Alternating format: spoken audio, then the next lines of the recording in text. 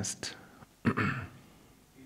that if we are able to create our base energy, which is sexual energy in this particular case, and we are able to channelize it to higher levels, then it creates geniuses and people of very fine intellect. Also, there is the question, if you do it with brute force, it shouldn't be done. That's what Swami Vivekananda said? Or is that what you're saying? Okay, so it's not possible with brute force. Even though I've read the works of Swami Vivekananda, but I thought maybe I missed out on this one. And if you go down the route of pranayama or kechari, mudra, then it seems unattainable. Now, I don't know where to begin. And I don't know how much truth one can handle. Nevertheless, it's my job to tell you the truth.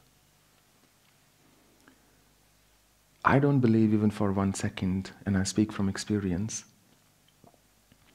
that attempting or mastering kechari mudra converts your sexual energy into higher energy, or that it reduces your lustful thoughts, or anything even remotely close to that. On what basis do I say it? I can do kechari mudra. And my guru could do kechari mudra. And my param guru, who was an aghori, he could do kechari, unmani, manonmani, agochari, and there is another one called charchari.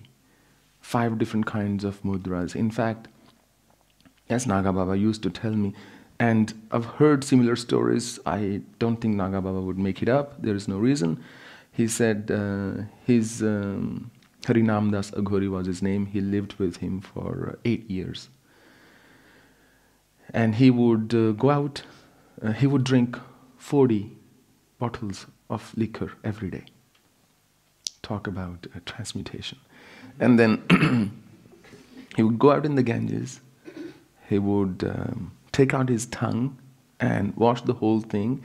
He had elongated his tongue so much that when it would be relaxed, I don't know how much truth in that is, but yogic scriptures say it goes all the way to your chest, and his would. But I don't know what you would do with a tongue that big, but that's beside the point. Now, pranayama kind of flushes your body with fresh oxygen. It calms you down, but it does not mean that it is going to remove you. It is going to purge you of lustful thoughts. There is a term in yoga called urdhva retas. Retas was a term that was used for creative energy.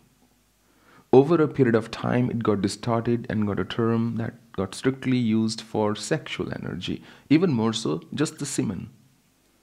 And urdhva retas is if you draw up your semen, and then people engaged in other kind of things, drawing up vajroli, amroli, sajoli, and similar other kriyas that I am, and then mulutejna and other that I will just draw it up.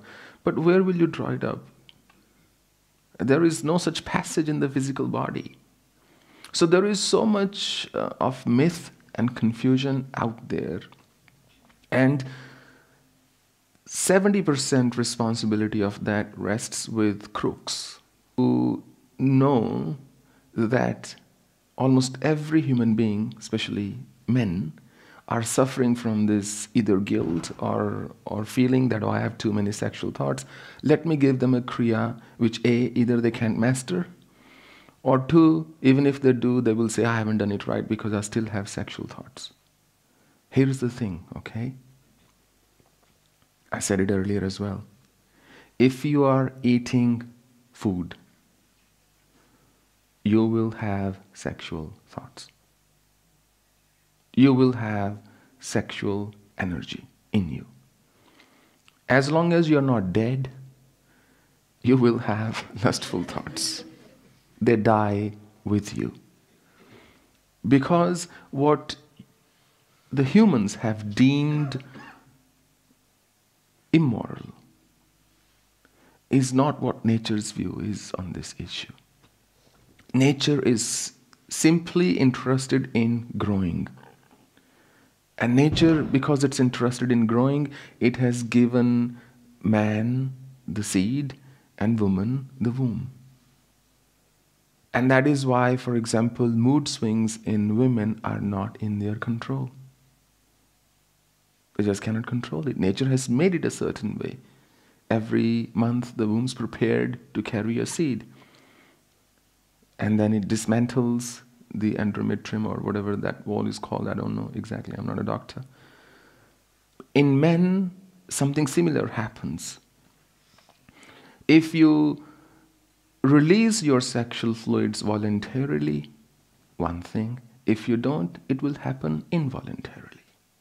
All those people who claim that's not the case are simply just talking crap. What can happen, and that also I can tell you from my first-hand experience. When you meditate for long hours, you gain a sort of amazing control on your thoughts. So sexual thoughts will not bother you because you have understood the essence that everything is essentially empty. That if I don't give any particular thought any importance, it will just go away. So you are not driven by your sexual thoughts. And consequently, you don't waste your sexual energy. And you said, until it's by brute force, it's very hard and so on. I never used brute force, but I lived my life in a very Vedic fashion. And there was no struggle because sex is also a form of energy. And it's compelling form of energy.